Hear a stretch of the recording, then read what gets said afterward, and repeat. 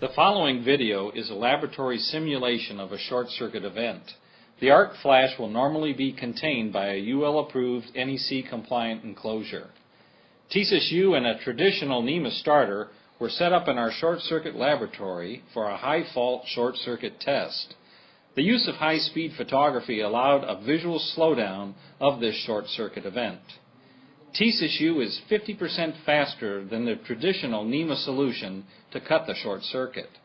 Despite its very compact size, TeSys U achieved high performance, increasing trust when used in critical motor control applications where system uptime is vital. Even after a severe short circuit, TeSys U can be reset and operated to minimize downtime in your installation. The traditional NEMA solution, on the other hand, has its contactor welded and will require repair and more time to restart the system.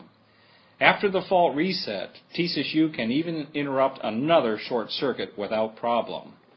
TeSys U is UL 508 Type E rated, total coordination and self-protected.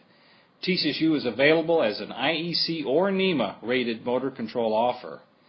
TeSys U brings three key values to your motor control systems: simple, trust, and complete.